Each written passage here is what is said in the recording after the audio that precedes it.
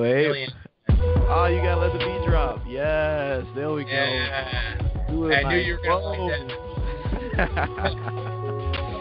Oh, all right, man. Okay. Ladies and gentlemen, welcome to another edition of the NGSC Draft Central podcast. I'm your host, Joshua Zimmer, and as always, joined with me, Mr. Montel Hardy. Montel, what's going on, my friend? I'm doing just fine, Josh. Really to get into the intro music. This is how we start the show, right? A little logic. Just a little quick thank you to everyone in Columbia, South Carolina, who made my stay incredible. Had a fantastic 7 days down there. There's some good people out there, Josh. I suggest you maybe take a trip out south sometime. You know what? I might have to. I've always the weather wanted was great, to. Bro. I've always wanted to, and now from everything that you've told me, I think I might have to. But without further ado, ladies and gentlemen, we're going to throw you guys a curveball. Joining us right now, Mr. Shane Alexander of A1G Football. Is that correct? You got it. Hey, perfect. Want to make sure I got that right. I can't ruin the brand. But, again, Shane, thank you for joining us this evening. Real quick about Shane, the dude is phenomenal. Obviously, huge Alabama fan. He'll tell you all about it. His SEC work is phenomenal, and that's exactly what we're going to dive into. So, without further ado, Shane, again, welcome. And who are some top prospects that you're watching out of this conference this year?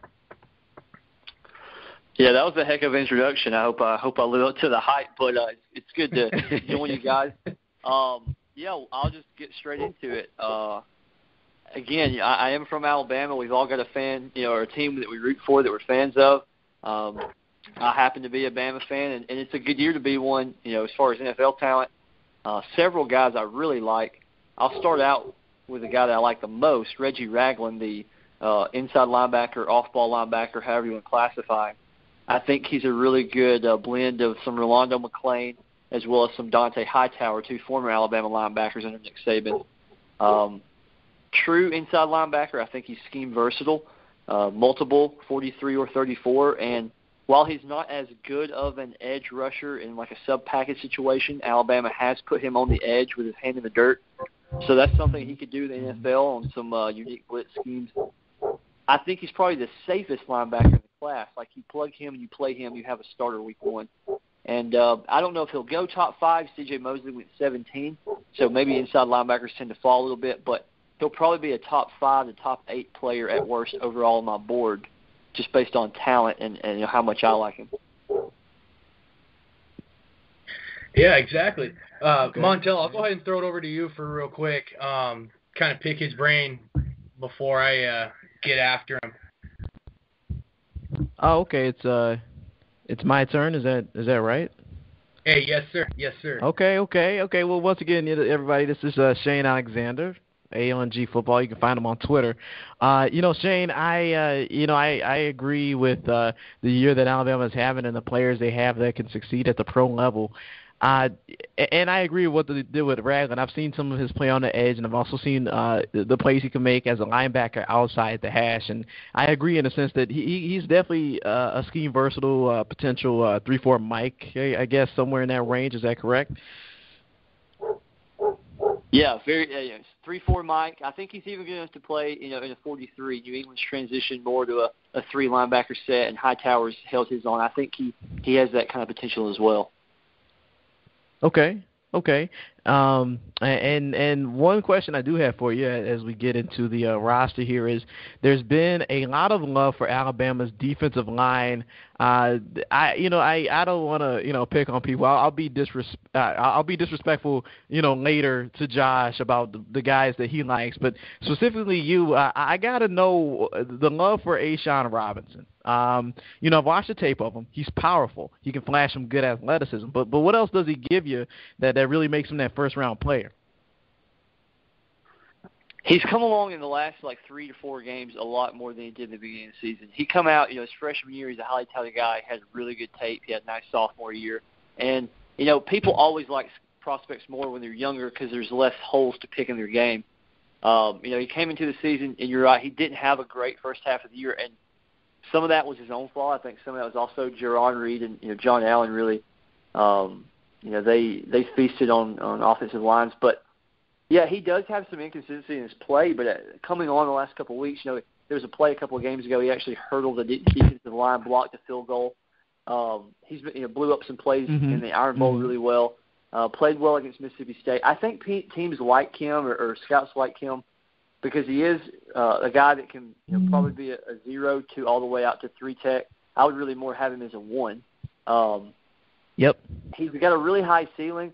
I do think that a guy like Jared Reed or Jonathan Allen's floor is higher. And I was getting a little bit discouraged with him, until a few weeks back, but then he's really started to flash again. Maybe he was just playing, in a weird rhythm those first few weeks. I like him a good bit. I probably like him the most in terms of, ceiling, especially if he goes to the proper system. I might like 4-3, correct, would be that proper system. Say what now? I'm sorry, 4-3 would be that correct system. Is that it? Yeah, I mean, I like him as a 1, but I do think he could play, some 0, especially, in a team that runs some multiple sets that can do some different looks where he could slide over the center or slide off, depending on how they play. And I think he's probably going to be my second-rated defensive tackle behind Kim Dichie, although I actually like him more. It's just hard to argue Kim Dichie's ceiling is as high as any players in this class. But I like John Allen probably the most on this defensive line, to be honest with you. I think he's just ultra complete and can play 5 tech, all the way in down the line. So I like A'Shawn a lot. He'll probably be a top 12, 15 player for me, first or second defensive tackle. But I do understand the hesitation, and I probably like I say, Jonathan Allen a little bit more right now. Okay. I'll hand it back to Josh here. I'm sure he's got a couple questions for you as we move on. Because this, are we going to cover multiple schools or Josh? I mean, I know SEC's your region. You want to go ahead and shoot him some more questions? I got a couple of them. We actually kind of talked about it beforehand, so I'm actually kind of excited that he said Jonathan Allen, because Jonathan Allen is a guy that I actually do really like. I do agree with Montel more on the side of with A'Shawn Robinson. I just haven't seen enough yet to really get enamored and fall in love with him yet. But Jonathan Allen, this dude's a freak. Like, I won't be surprised if, come draft time, in mid-April, this dude is being considered to be a top 25 pick. I think he's going to test well, and then everything you see on his tape kind of makes it that notion. So I really like what Shane had to say with that. But there's another guy that Montel, we have talked about a lot, haven't necessarily agreed with him all the way, and this is Derrick Henry. And I don't know Shane's true side on this yet. I mean, I'm going to find out in a second. But I love Derrick Henry. I don't love him as much as Ezekiel Elliott. I think, obviously Zeke is on a completely different level. But Henry is very good, and he's very efficient. And I think people are kind of taking away from what he can do just because of the fact that he's not this shifty running back that we've seen, year in and year out, like last year where we had to kind of watch Todd Gurley and Melvin Gordon, where they both were kind of the same style back in terms they had breakaway speed and they could be pretty shifty. Obviously Henry's not that guy. So Shane, what's your take on Derrick Henry, and how do you think he kind of can mold or evolve heading into the main draft process if he decides to declare? Yeah, I think he's definitely gone, and he's my running back 2 in this class after a clear drop-off, like you say, from Zeke Elliott. And then I think the running back class is tiered. I think it's Zeke and then a drop-off, and then Henry, and then a drop-off to some 3 or 4 or 5 guys. I like Henry a lot as a second-round pick. I wouldn't overdraft him. I'm very anti-first-round running back anyway, just because of positional value. But I think it's a little bit of an optical illusion with Henry, because he doesn't do great behind the line of scrimmage like a traditional running back his size would, and it really isn't many his size, but more of a bruising stereotype running back. He's more of a subtle guy behind the line of scrimmage, and he really thrives once he gets to that second level. So he's sort of his running mentality is actually direct opposite than his body type. But the great thing about his body type is that in the second level, he can, make guys bounce off of him.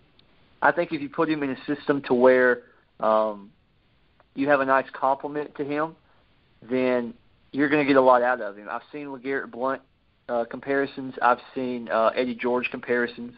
Somewhere in between there, I think, is Derrick Henry. And you look at New England this year, they've got Blount, who's a subtle back but a powerful back, and then they use Deion Lewis out of the backfield in gadget plays. In a similar sense, a little bit different, they got Gio Bernard and Jeremy Hill in Cincinnati. I think if you put him in a situation sort of like that, I think he could really thrive. I think he can take the workload. He's not a top, 5 back in maybe over the last 3 or 4 years, but I think in this class, he's clearly the number 2 back, and I think there's a big role for him in the NFL. I'm a fan of him. I don't think, he's this juggernaut world-beating running back like a lot of maybe average fans see just because they follow it casually, and there's nothing wrong with that. I think if you really scout him, you can find a little bit of holes to his game. But I think he's definitely a top 64 pick. Yeah, absolutely. And if I can just jump in here, Josh. Yeah. Okay, thanks. I'm a big fan of him too, and earlier in the season I saw the things because we saw the power, right, and then we started seeing the straight line speed. But what we're starting to see, and this is where you get into the special running back traits, right, is the vision. You can see him kind of get small and get through the hole, and it's not easy to do when you're his size. So yeah, I'm a Derrick Henry fan too. I don't know where to put him. Just when the hype was starting about 3 weeks ago, I said, if you spend a third on this guy, I don't think you can lose. Right now, if you spend a third on this guy, you might have yourself a steal. But real quick, I got a question from Draft Nation, and that's from the awesome Periscope people we have that watch the show. They just want to switch gears a little bit, and I want to know. The question reads, this is from NFL Ty. He asked, what are your thoughts on Sean Coleman of Auburn? I believe he's one of the more underrated tackles in the draft. Shane, have you gotten a look at Auburn's tackle in Coleman? You want to give us maybe some early notes? Absolutely, yeah. Coleman is going to be stereotyped, I think, a lot like Greg Robinson coming out. He's shown great development this year, and I agree he's got a bright future. I wish he would go back to school for one more year and get some more reps under his belt. But it's one of those things where if you apply for the draft and the advisory board gives you a first-round grade, you may come out. He might even come out if he gets a second-round grade because I think he's going to test extremely well. And for teams that like those athletic tackles, he'll test well. But I still think he's a little bit technically deficient. I wish he would go back, like I say, one more year and just get everything together. He's still very, young, but he's got a bright future. I don't know if I'll ever like him as much as I like Greg Robinson. I think Greg Robinson could be an all-pro guard still, but I do like Sean Coleman quite a bit. He's had an extremely successful year in a year where the offense has been kind of stagnant. It's not really been his fault in a lot of games. I don't think he had a great last couple of weeks. I did see a couple of guys I follow that are Auburn fans. They're usually quite biased. They were actually even saying Coleman was, looking a little bit deficient in some areas, but high ceiling type guy who I think a year from now could be a really hot prospect. So yeah, he's got a bright future.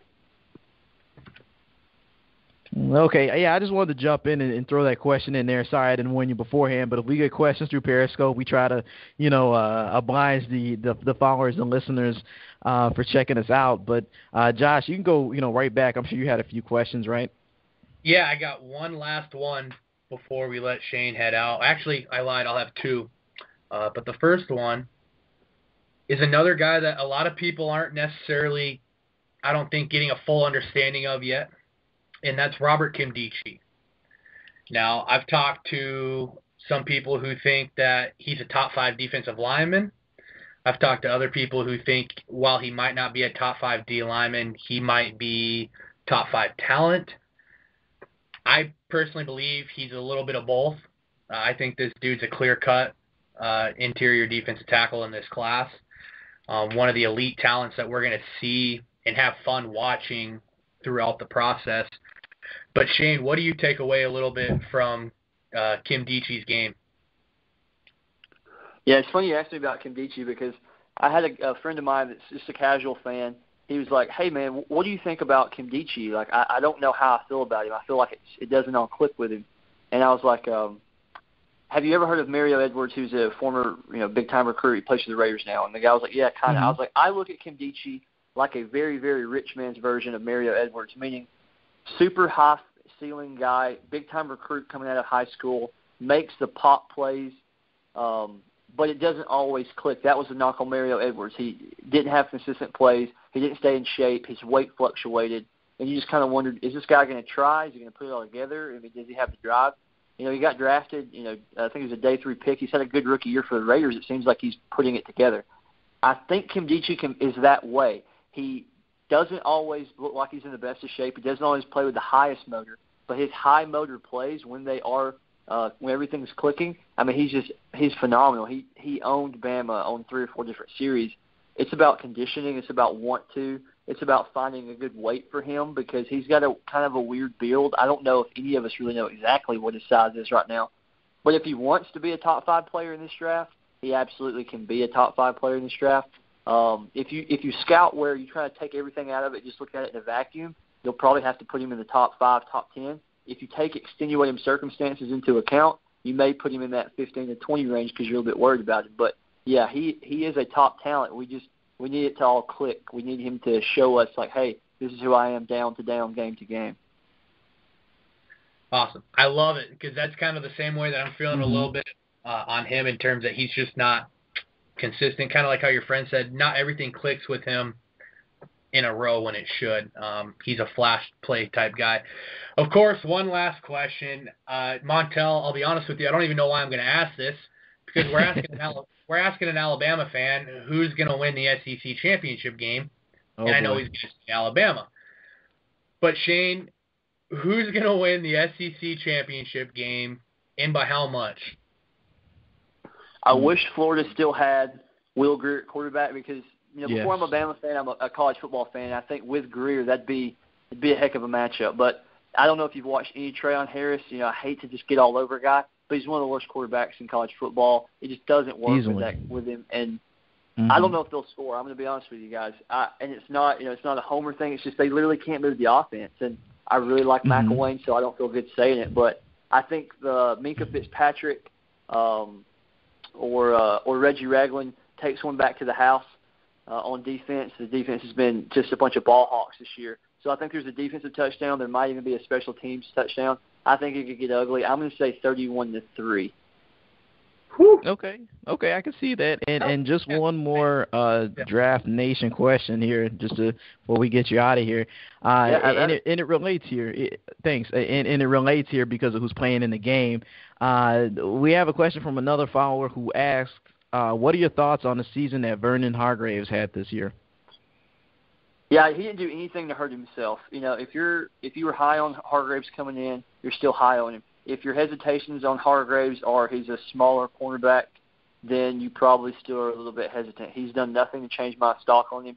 I think he's one of the top 10 players in his class. I wish he was maybe an inch to a half inch taller, and maybe I'll be interested to see what his true length is. Because I am sort of a height supremacist at cornerback. I don't want him too small, but he's a heck of a talent.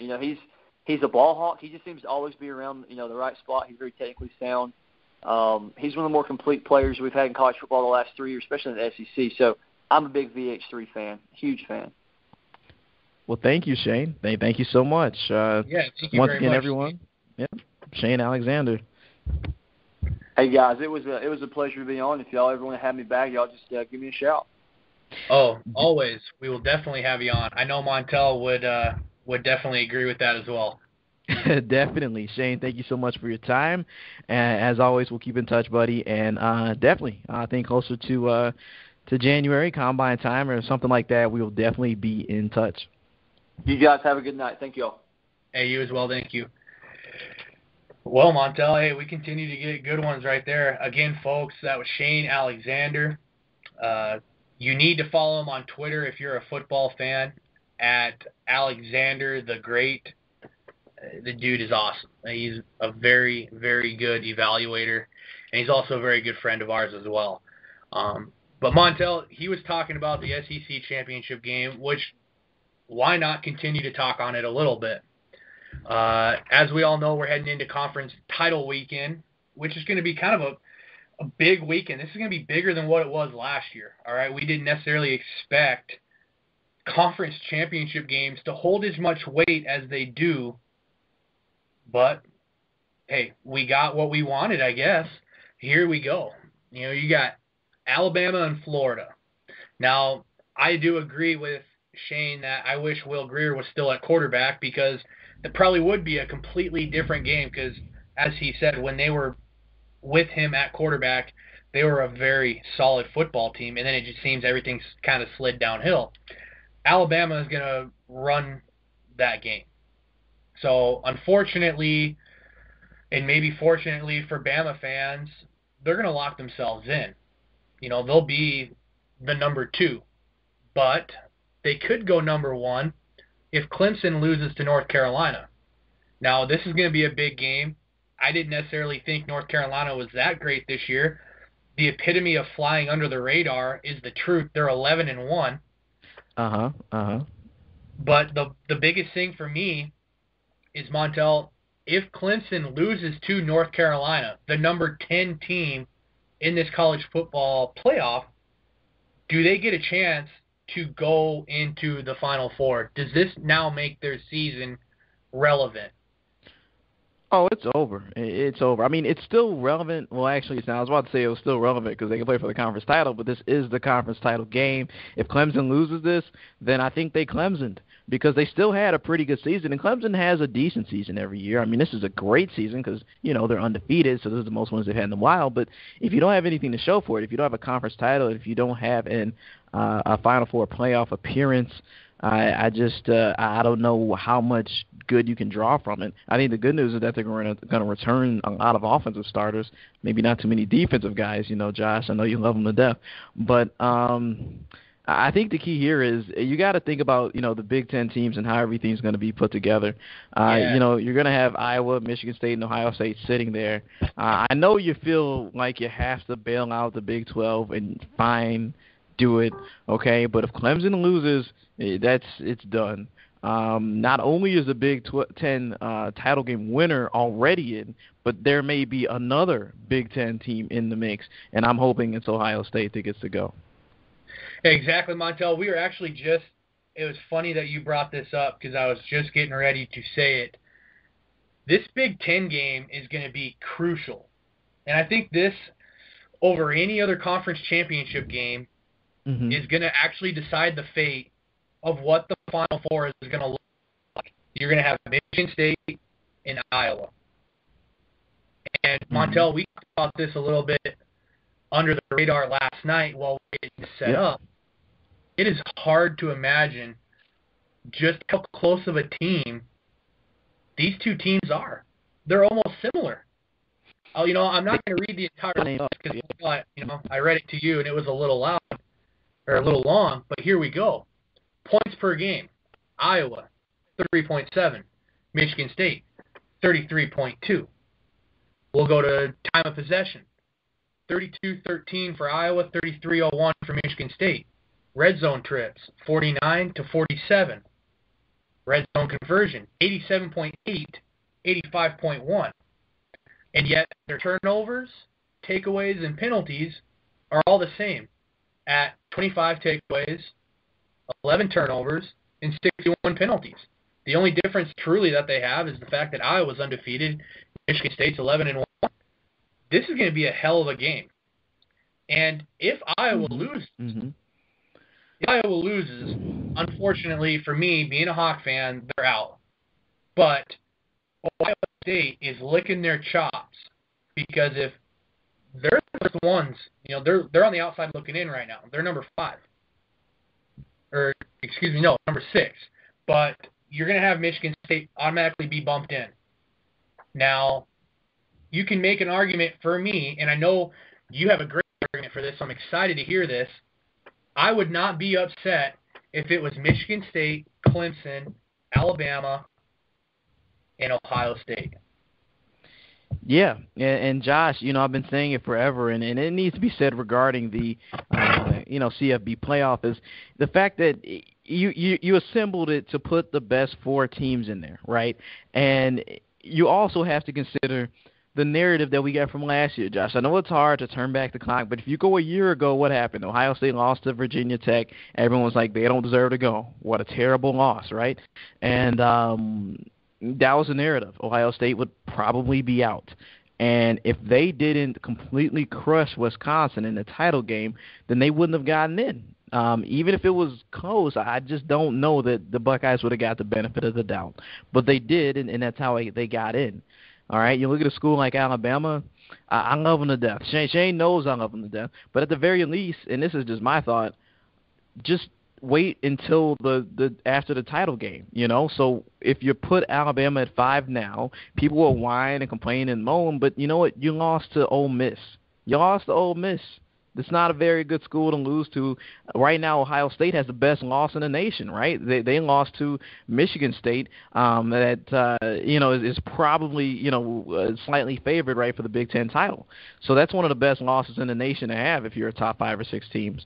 And then if you go to Oklahoma, I brought that up too. Oklahoma losing to Texas could have essentially saved Charlie Strong's job.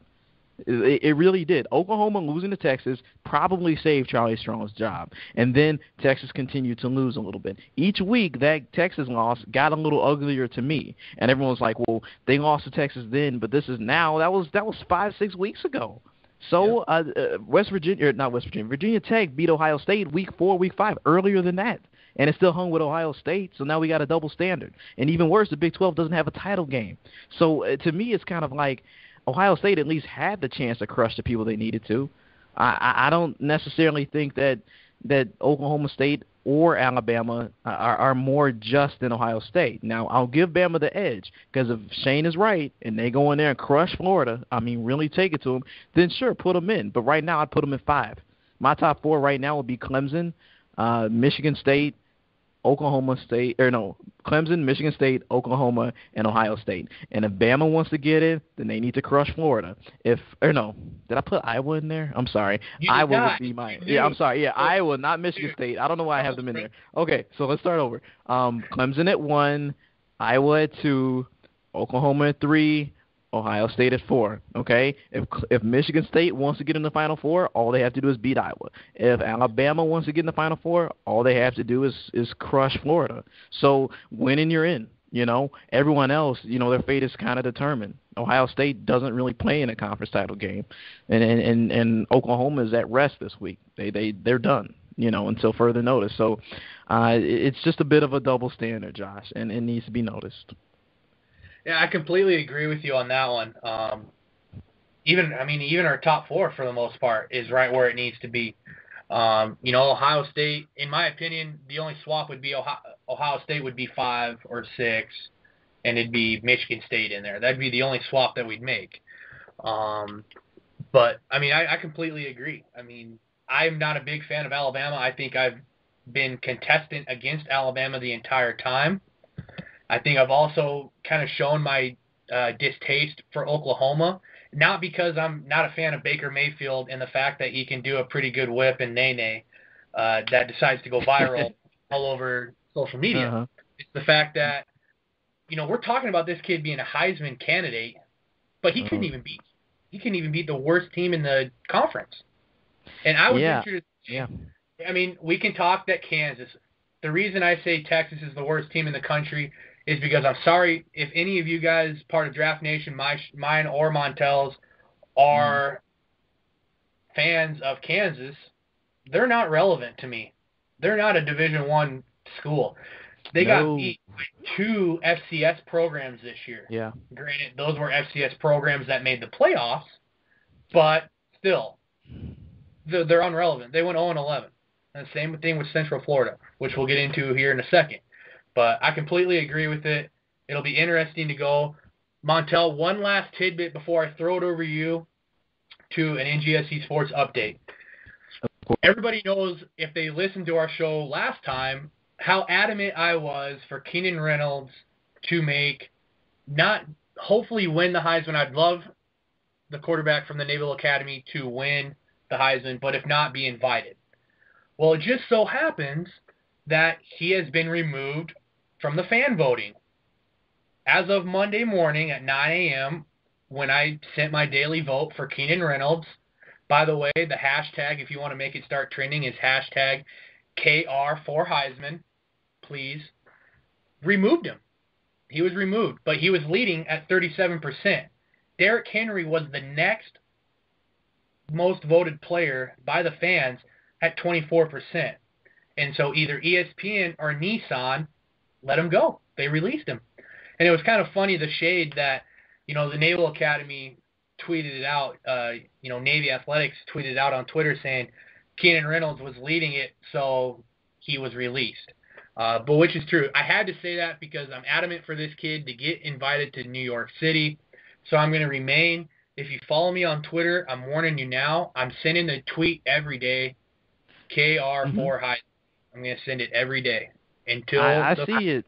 And I told you, Josh, and I didn't know they'd do it. And we talked about this, right? Because I felt like he wouldn't win, but I wasn't going to argue that he was worth inviting, to the ceremony. There's always a guy who's invited that doesn't quite get the number of first-round votes as his peers. But I did tell you it was a perplexing situation, right? Because he was a quarterback but doesn't have proficient passing numbers, but he does have proficient running numbers, and he's been a winner. So I thought on those merits he'd get to go, but right now that's preemptively blackballing triple option quarterbacks from Heisman contention. And it's pretty distasteful. That's what it is. Yeah, I didn't know they'd be so bold, Josh. I have a question from Draft Nation real quick, Montel, and then I'll toss it to you. Why do I think he was taken off? It's simple. Because he played at the Naval Academy, and he was a quarterback but didn't play quarterback. I will agree with Montel. His passing stats weren't the greatest. While he didn't have a ton of interceptions, or fumbles for that matter, his yards weren't what people would expect a quarterback to be. Either way, the fact that the fans were voting that he was 37% and was leading all of the fan votes is shocking to me that Nissan or ESPN, whoever has the one to control that, because it's not the Heisman committee, because it was a fan vote, removed him from the poll. Whoever did that is distasteful, it's dishonest, and it goes back to what I said in the very beginning about the award is not going to the best player in the country. It's going for notoriety. They want to see a guy from a Power 5 school win the Heisman. I mean, yeah. So I don't want, it's just, it's a distasteful situation, and I'm ashamed that either Nissan or ESPN has let it go 12 and a half hours now and hasn't fixed it, because I checked it at 6:30 before we got on into the studio, and he's still removed. So it's pretty distasteful by the fact that ESPN and Nissan would remove this kid after, easily thousands of fans across the country have voted for this kid because they think that he deserves the right. But we could go on a tangent on this all day because I was extremely heated about it when I saw it. So again, Draft Nation, if you agree with me and Montel's take, the Twitter handle hashtag that we're going to make trending will be hashtag KR4Heisman. 4 as in the letter 4.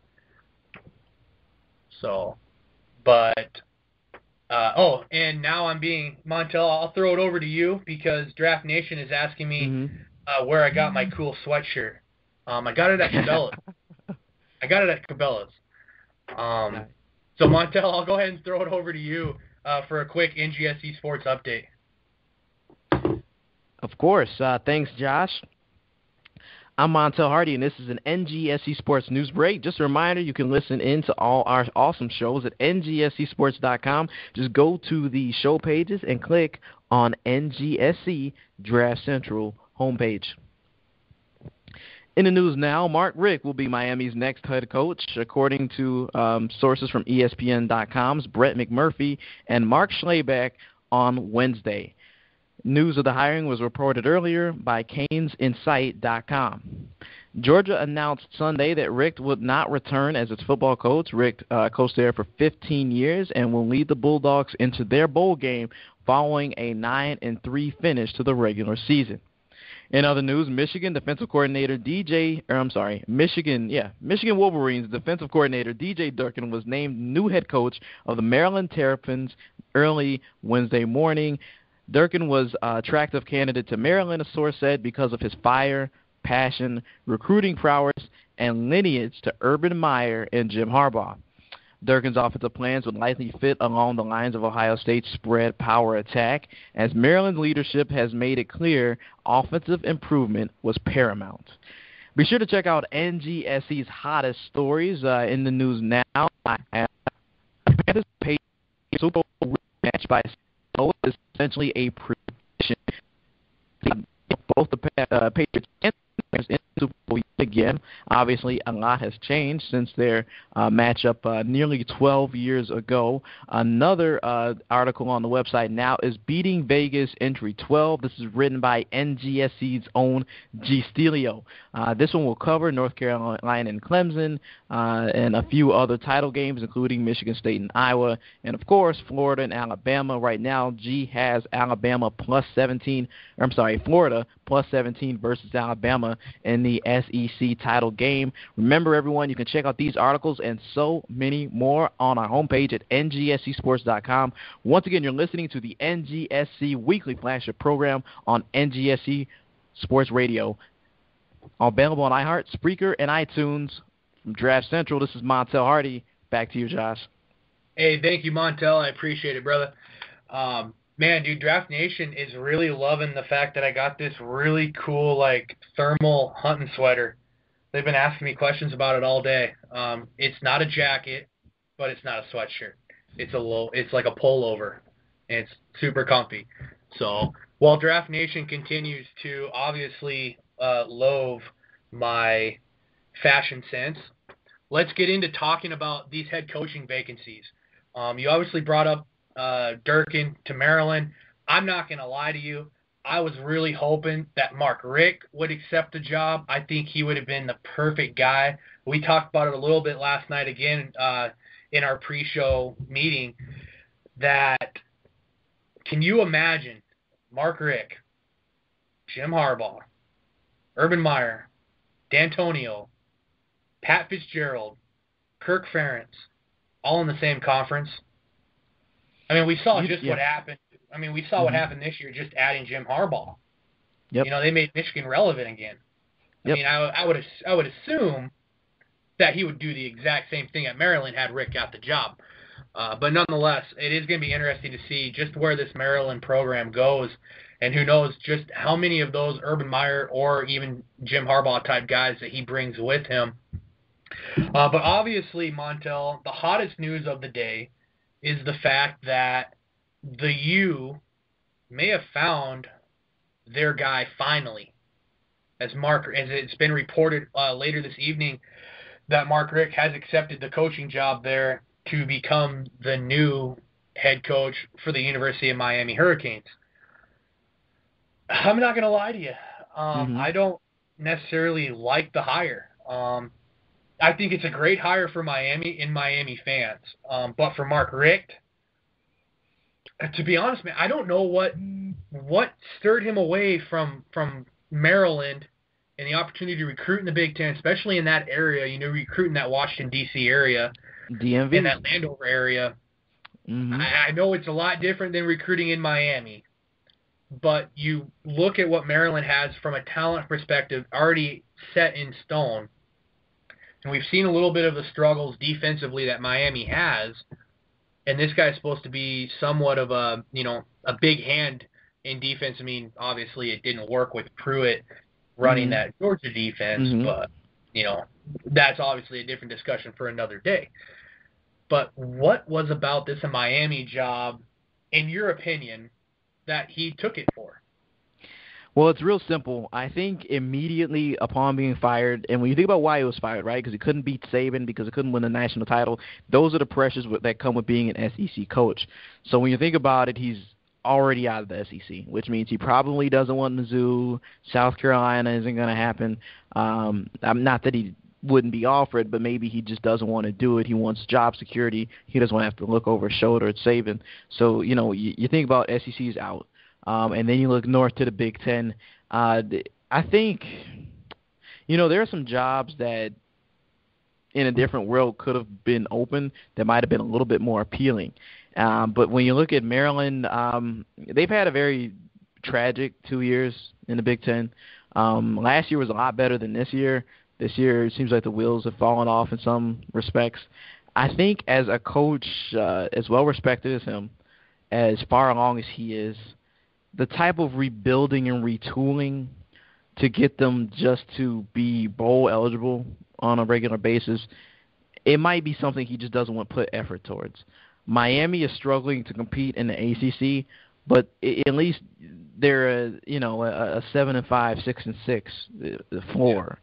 And so I think when you're an elite coaching candidate, and that's what Mark Richt is, you want to go to a team that's maybe the furthest along and also maybe the most prestigious, and I think Miami just gave him the best of both worlds. I think he's going to have a separate set of struggles there, but like I've said before, I do think him being there is good for Brad Kaya because he's probably going to bring in a similar pro-style offensive guy, because that's what I was worried about, Josh, is that if you change systems now, Brad Kaya to me is going to be the best prospect we've seen since Andrew Luck. I don't want to see him in a different system. Not that it would, he'd be bad at it, because I think he'd succeed in any system. But their terminology, being on the same page, and all those things that come with it. So I like Kaya in the same system. I think that's what Rick will institute, and I think Miami will be okay. I think 9-3. If you can do that with Miami, they'll love it. It's sad. It used to be a perfect season, but they're content with that. And with the features of FSU, I think this is how you do it. Yeah, Montel, I completely agree with you with that, man. You said probably, now that I actually sat back and thought about it, that's probably the biggest key, was the fact that Kaya is going to be there at quarterback. He's going to be a 3-year starter. He's going to have a good running game. He's going to have, I can't think of his first name, but Yeadon, number 2. Yeah. You'll have Yeadon there. You're going to have some talent on the edges because it's the University of Miami. They find a way to recruit. Oh, matter of fact, I believe it's Michael Irvin Jr.'s son is committed there as 5-star recruit tight end. Hard to believe Irvin's son is a fatty, but it kind of is. He's probably going to be an athletic fatty. Watch out. He will be. I have seen a little bit of him, and I was like, oh, damn, like this dude can move. But they're going to have him, and they're also going to have Sam Bruce, which is Isaac Bruce's nephew. He also signed at the University of Miami. So that's 2 big 5-star recruits already right there for that offense and for Brad Kaya. That obviously, in my opinion, was the go-to. You look at Maryland, they couldn't even get Stephon Diggs' little brother. He was originally committed there. They didn't have a quarterback. He took a visit to Alabama. And then now next year you're going to see Trayvon Diggs and Calvin Ridley, excuse me. Stacy Coley. Calvin Ridley sharing the receiver position in Tuscaloosa, which is going to be filthy. So the University of Miami is an interesting one. We talked about Scott Frost a little bit. I'll be honest with you. I'm surprised he took the Central Florida job, or anybody took the Central Florida job for that matter. Their program it's amazing what happens when you lose a Blake Bortles. And I'm not going to lie to you, I'm not a huge Blake Bortles guy. I didn't like him coming out. He was my 3rd best quarterback. And going into the draft, while he was my 3rd best quarterback, I thought Derek Carr was going to be drafted over him. So I didn't like Bortles at all. But since they've lost Blake Bortles, they have not been a competitive football program. They've only won 2 games in those 2 years. Hopefully with what Scott Frost has to do with that Oregon offense, he's going to bring that playbook down there with him. An offense that, obviously this year, you could see that it took Vernon Adams to get a little bit acclimated to that playbook. He had that really hot game against Eastern Washington and then flamed out against Utah and Michigan State. And now he's been absolutely killing it for the last 3 weeks, which is one of the big reasons why that Oregon not only beat Stanford as an upset, but it got them back into the top 25, and they're sitting at number 15 right now. But for you, Montel, do you think Scott Frost taking that job was a good call for the school? Well, the school, if they can get Scott Frost, they take him. I think he'd be one of the more talented coaches they had there in a while. Radically different, but good different. Obviously, his system's different. He comes from Oregon, just as you said, up-tempo type of scheme. It's a team that's always ran spread, but not quite the high-tempo, run-intensive, real spread, So I think making Scott Frost the head coach of UCF is a great move if you're an AD for UCF. But if you're Frost, I don't know why you don't just hang back and look at maybe a better job in a bigger conference. Frankly, I think Maryland's a better job than UCF right now.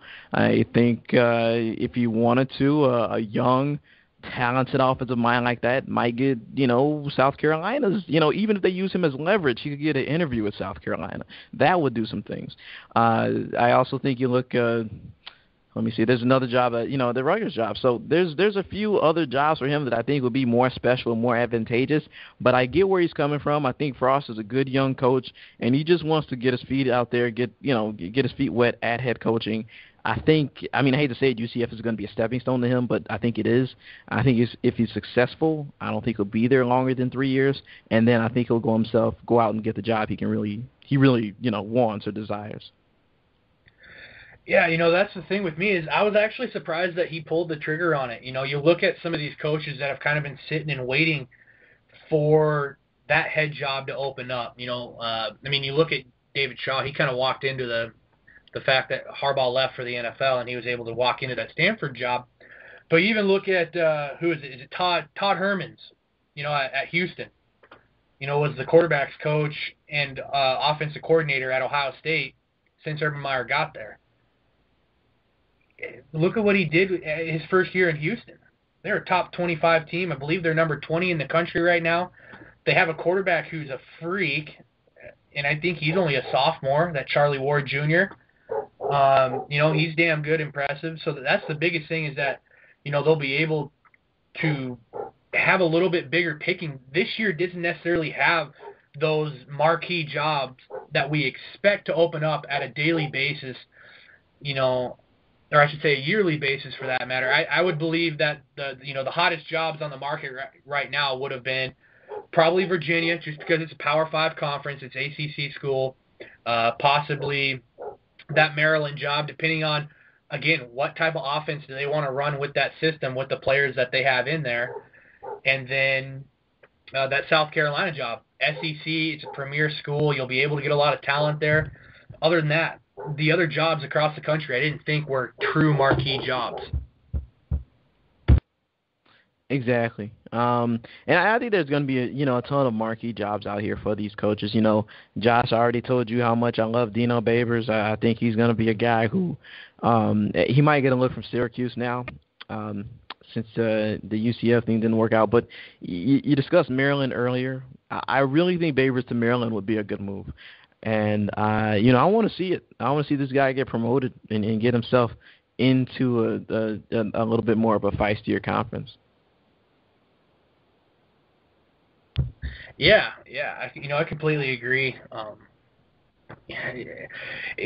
Of course, we also have to wait, too, because I do have a feeling that after bowl season, we are probably going to see some jobs open up that, weren't open 2 weeks ago. So I do agree with you. I think Frost should have, held himself in check a little bit there. But hey, what do you do? The only thing we can say is, they had a hell of an offense in Oregon. Being able to recruit in Florida is just like being able to recruit in Texas. You can always tell schools, well, I'm not going to go to this D1 school. I'll just go to this D1 school instead of going to a D2 school. So hopefully they'll be able to find the premier talent that they need in order to succeed in that conference. But I will say it is going to be a building block in that program for a while to come. I don't expect them to win a whole lot of games over the next 2 to 3 years. But transitioning to probably – I know this is something that we've been talking about lately. It's been getting hotter as a topic within the draft community, and that's the Senior Bowl. Hard to believe that we're talking about the Senior Bowl in December and the fact that it's already becoming a hot commodity. Well, probably because this year they're getting more noticeable talent in terms of the big-name seniors to commit to this game than they have in the past. You look at Noah Spence, a former Ohio State Buckeye. He's a fourth-year junior. He got invited and accepted his invite. That's going to be fun to watch and see how he matches up with some of these left tackles, some of these right tackles, see just how he can pass rush since he's kind of been out of the true Power 5 game, for a year now. But who else, Montel, on your radar has been offered that you really like, or maybe a guy out there who you think should be offered and potentially maybe will get that offer later in the road? And that's a great question. As we look right now as to some of these players that are going to be on there, I think Paxton Lynch. Talked about him all the time, and I'm excited about what he can do because we might see, and I don't know if we've seen this in a while, two senior quarterbacks square off in Connor Cook and Paxton Lynch.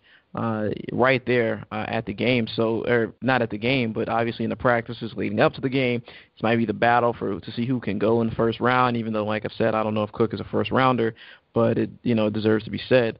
But right now, I think the way it sits is that's a guy I'm looking forward to seeing. I'm hoping, and we don't know this yet, but I'm hoping to see. Hopefully, Carson Wentz may be healthy. Maybe he can get out there and do some things. But those are some guys I guess I'm looking at early on. Yeah, I really like the Connor Shaw. I really like Shaw. I think he's the one, if anybody, he needs to accept this right away. I think he's the one that can benefit the most from it to be invited for the game. The other guy that I really like would be Sean Oakman. I think this is going to be a huge weekend for him, or I should say huge week for that matter. Montel, we've been on this dude for a good minute, and people are now starting to finally realize that, number one, I'm going to give us a little bit of credit here, we're not dumb. Yeah. All right? We saw that Sean Oakman could play ball. We knew that maybe his technique was a little raw here and there, but we saw something. And people are now finally, coming out of the woodworks saying, oh, man, Draft Twitter was wrong about this guy. We need to give him a look. And it's like, dude, it's like about time y'all started figuring out that this guy can play football. You are not built to be 6'9", 270 pounds, or maybe 280 pounds, and not be as powerful and as explosive he is off the line of scrimmage. All right, now I understand the technique being there a little bit, but it's about time. That was probably one of the biggest things that bothered me. So now with this weekend, I'm telling you right now, if he absolutely kills it at the Senior Bowl, kind of like how Grady Jarrett did last year, people are going to be calling for this guy to be a top 15 pick. And in my opinion, he will be drafted in the top 15, not because of the fact that he had the talent all year round, but it's going to be, people are going to be writing their mock drafts, mocking him in the top 15 because they saw him kill the combine and they call him killed the Senior Bowl. Now, going off of that, obviously that was a little bit of a rant, but going off of that, if he does kill it, that is going to completely destroy what people have been projecting to be this type of, this defensive edge class this year. It's going to shake up those rankings. There's a lot of guys right now that don't have him even in the top 5. And it's like, have you really watched his tape yet? But I'll let you go. Okay, I'll just go be over here, with my boy Montel sipping some tea. But we're going to find out just how good and just how talented this kid is. And remember, nobody kind of remembers this, but they do get a little bit of time before the Senior Bowl rolls around. They will have about a month of, being able to kind of prepare before the Senior Bowl shows up, that week of the Senior Bowl shows up. If I'm Sean Oakman, I am out there every day working with Andrew Billings, working with Drago, getting my technique fundamentally sound. That way, by the time I get to the Senior Bowl in Mobile, I'm ready to just snap necks and cash checks. And if he's able to do that, this dude's going to be phenomenal in terms of just the type of fire he's going to create for draft season. I think that's what I'm excited about the most. So I think everybody knows now, in terms of Draft Nation, I think everybody now knows just who I'm excited about for the Senior Bowl. Can but I just drop one more name Sean Oakman out there? Yeah, I know. I agree on the Sean Oakman note. I think once he gets out there, having the body he has, and people just look at this 6'8", 6'7" being, I think it's going to be, I mean, that he'll move up around, like just by looking at him. And he's going to be motivated, and he's a guy who won with power. And so, like, he can overwhelm his assignment. So I'll call it. There'll be times when they do their one-on-one drill. I don't know which tackle it's going to be. Sean Oakman is going to put this man on his back. He's going to blow someone up at camp. Just do it once, and you can, you can call it. He'll probably go in the first, but Combine's going to be his big show. But I just, now that I bring out the roster, I absolutely love the fact that Joe Schobert's going. I think people are going to know he's more than just a guy after this. I am so sick of hearing it. In a year where we don't have very good edge rushers, defensive ends, outside linebackers that can play in 3-4 schemes, you better love Joe Schobert. You better love Tua. You better love this guy because he's really about as much as you're going to get outside of Georgia. And one final note, I really think that among the guys who accepted it, look for Jason Spriggs out of Indiana. Very good offensive tackle, and this is a very deep class. Yeah, that kid, he's pretty talented. I know that Nick Meyer, and Nate Meyer and that Iowa front four had their hands full when Iowa played Indiana this year. He's a true talent. Real quick, before we decide to get ready to cut the show on you guys this evening, we're going to cut the cord on you all a little short. One name that I want everybody who is a part of Draft Nation to keep an eye out for, all right, is Yannick Ngakoue, defensive end from Maryland. Well, time out. Josh just killed the pronunciation there. Can we hear that again? Can you do it again? Yannick Ngakoue. Oh, all right. You can continue. The only reason, and I'll be honest, the only reason why I know how to pronounce it so well is because I was listening to Pam Ward say it 20 times when I was watching the Penn State game from 2014. He was so dominant in that game against the run and consistently hitting Hackenberg that the name will stick into your head. It's kind of like last year where people didn't necessarily want to talk about him because they couldn't pronounce his name, but Maboy Odigizua, it's kind of the same type of player.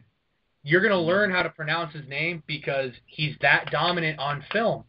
And so I'm telling you guys, Yannick Ngakoue, he's a junior, defensive end from Maryland. He wears number 7. He's a stand-up guy.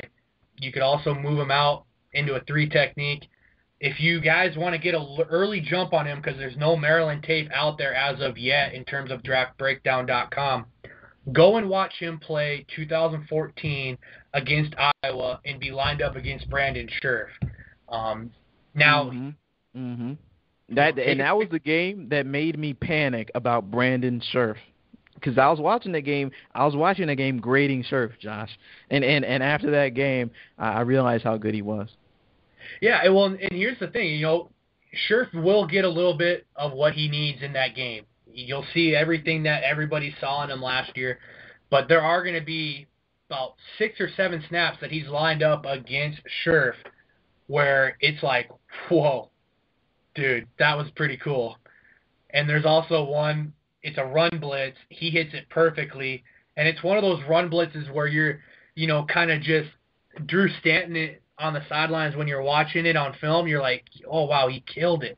So I'm telling you guys right now, keep him in the back of your head. If he decides to declare, he's going to be fun to watch. Another quick note on him before we do turn it over is that him and Carl Nassib, the Big Ten Defensive Player of the Year, Carl Nassib, they're leading the Big Ten in sacks right now with 15 and 13.5, or I believe 14.5. So he's going to be fun to watch. All right. But with that being said, ladies and gentlemen, it's about that time that we say adieu. We want to thank you guys very much for taking time out of your evening to check us out here at Draft Nation and the Draft Central podcast. As always, I am your host, Joshua Zimmer. For Mr. Montel Hardy, again, thank you very much for taking time out of your night to come talk some football and educate everybody a part of Draft Nation as to what we learned. And again, a big thanks to Shane Alexander from A1G Football for taking the time, even with the night that he had his podcast, to come talk to us about some of his top SEC prospects. It was truly the greatest. Montel, any parting words, my friend?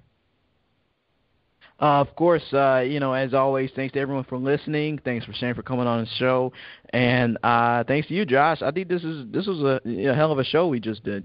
So everyone tune in next week. Can't wait to do it again. Hey, and with that, ladies and gentlemen, you guys have yourselves a good rest of your week.